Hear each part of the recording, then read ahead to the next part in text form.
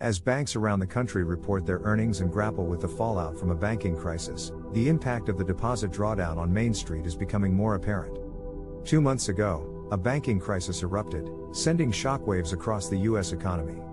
Now, while the money pipeline to Wall Street remains intact, the situation on Main Street is much more precarious. Citigroup global economist Robert Sockin asserts that the banking stress that occurred was able to be stabilized by the end of March, and was contained at a limit set of banks. JP Morgan Chase and Bank of America were able to sustain less of a hit, while smaller counterparts such as First Republic are facing a tougher slog and a fight for survival. As reported by the Federal Reserve in their periodic Beige Book report, lending and demand for loans have generally declined and standards tightened while consumer spending trends remain mostly positive.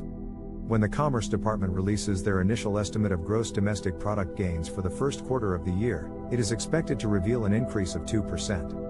However, any positives have been stunted by the recent Federal Reserve interest rate hike and constraints on small bank lending that have directly impacted Main Street. First Republic reported losses of more than 40%, and according to the Dow Jones estimates, a thaw in consumer savings rates from 13.4% in 2021 to 4.6% during the month of February.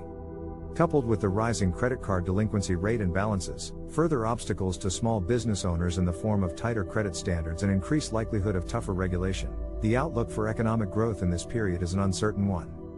But even as the probability of recession looms, economists like Stephen Blitz believe any downturn will be short-lived and mild in comparison to the 2008 to 2009 recession, citing potential strength in consumer spending, excess savings, and surprisingly resilient labor markets. The longer-term forecast is still unclear. But after months of uncertainty, it appears the banking crisis that weighed on the economy was not as destructive as originally thought. It still poses significant obstacles, but the outlook may not be as grim as some feared. For now, the resilience of the U.S. economy will be tested in the weeks and months ahead.